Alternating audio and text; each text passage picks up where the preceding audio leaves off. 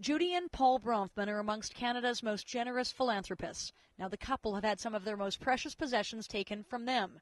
In all, 59 pieces of jewelry were stolen from their Forest Hill mansion, including this 5.5-carat pear-shaped diamond ring, a family heirloom worth a staggering $350,000. The one on the side has rubies. There's some with sapphires.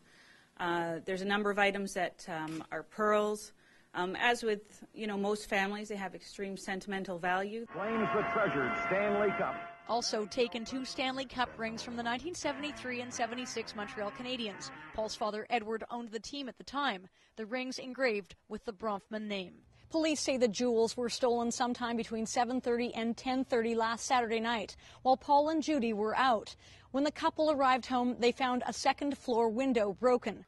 A 300-pound safe, which looks similar to this one, with the jewelry inside gone. They're very, very upset, very distraught, and basically they just want their jewelry back.